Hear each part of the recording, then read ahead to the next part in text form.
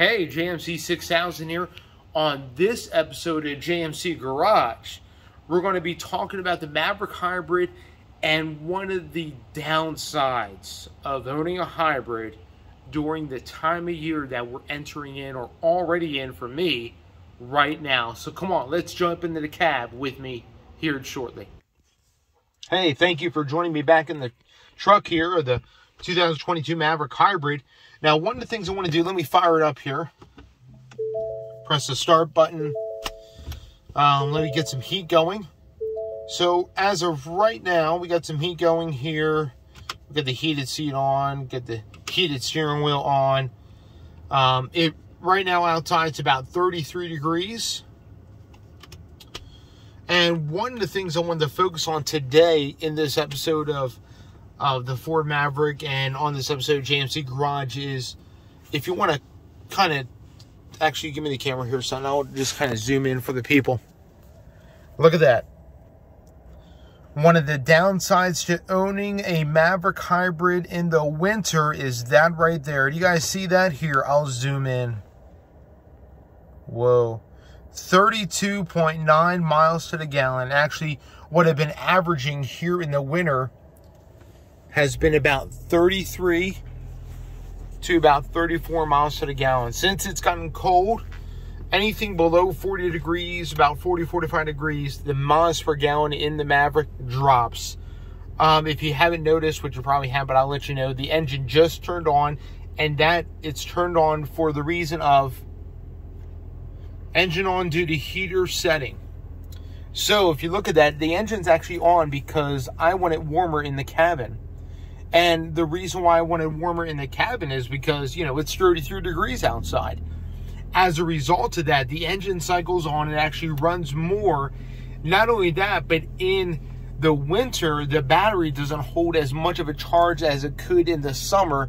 Therefore, the engine is on a little bit more and a little bit longer as a result of the battery not holding as much of a charge, as a result of me having the heater on.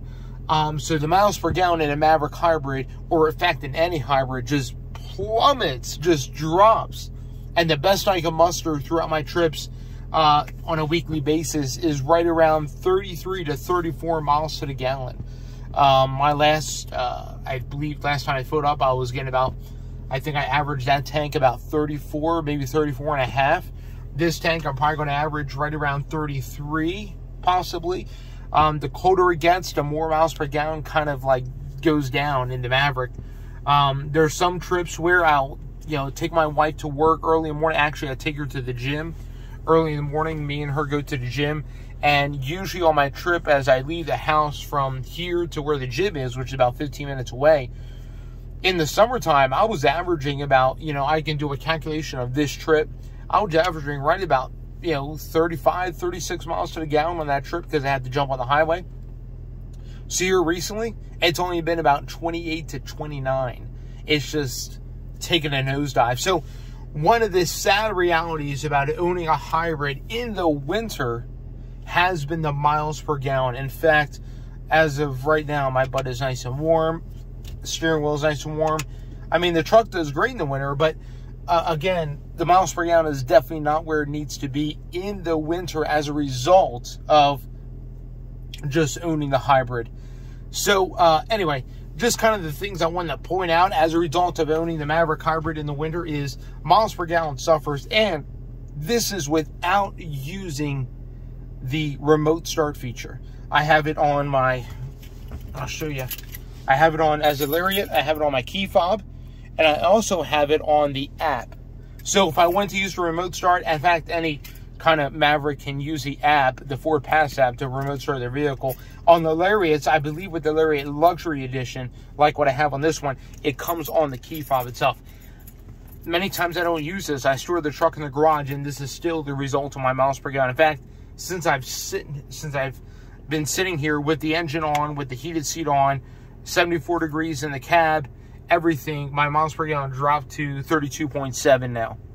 And that is on an average of about 269 miles so far on this tank.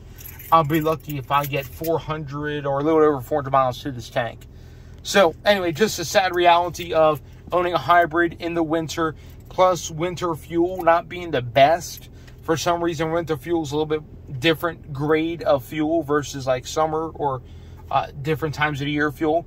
So this is something to think about as you come into a Maverick hybrid, or maybe you already own one, or maybe you've owned hybrids in the past and you probably know what I'm talking about.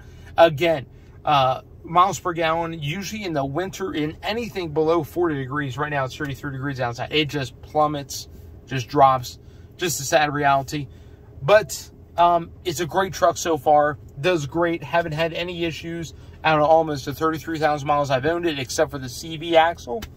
But I haven't had any of the battery cable issues, haven't had anything else go wrong with the truck. It's due for another recall. Have to get that checked out for the airbags. Not for the front airbags, I believe it's for the side curtain airbags that need to be replaced. I believe they're up here, maybe not up here in the pillar.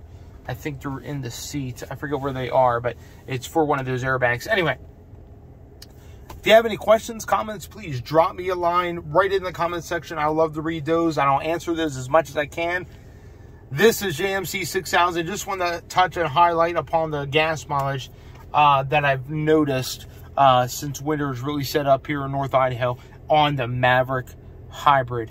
And I think it goes for any hybrid. Imagine if you had a fully electric vehicle, how bad your mileage would be as a result of owning a fully electric vehicle in a winter condition like this. Oh, the engine just shut off.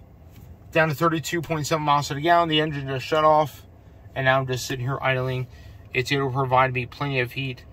I just cracked it down to 70 degrees. It feels pretty warm in here, huh, son? Yes. I think the perfect temperature for this truck, once it gets nice and warmed up, is 70 degrees. About 1 to 2, 3 on the fan. I keep it on defrost and on the coming out the panel here, and it feels great. Anyway, so this is John. Thank you for tuning in with me, and tune in next week as I have another video coming. All right, you guys be blessed. Subscribe, hit the bell notification, and you'll get all those things. All right, be blessed.